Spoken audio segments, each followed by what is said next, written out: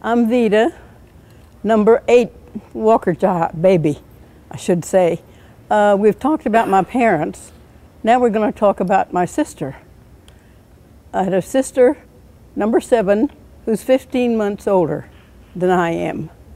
We were in everything right together, except for one thing. She was beautiful. She was very popular. She was a cheerleader. She was a majorette. She was everything that I wasn't. Everything that I would like to have been. But she did, and she did a good job of everything. I went through all my high school years, middle school, and I was very, very jealous of her, and I knew it, but I couldn't do anything about it. I couldn't help it, because she just was so perfect in everything.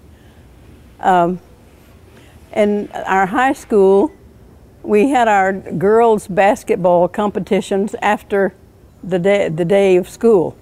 They usually started at 4 o'clock in the afternoon. So this one game I was really interested in, and I wanted to be the first person in the gymnasium.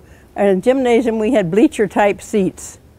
So I hurried to the gymnasium. I got a choice seat. Just wait. The girls coming in. They started coming in, warming up, and I thought, this is going to be good. About that time, there was there are bullies, female bullies too. Believe me. The girls were coming in, and in came this 10th grade bully. Took hold of my feet and pulled me off of the seat. Left me sitting on the floor. Get off of this bench, Walker. I want this seat. So I'm sitting on the floor looking up, and about that time I saw Monnie, Dell, my sister, who was sitting up higher than I was, and I didn't know she was there. She came down it seemed like she was leaping. She came down and pulled that girl by the collar and gave her a bloody nose. And she said, you leave my sister alone.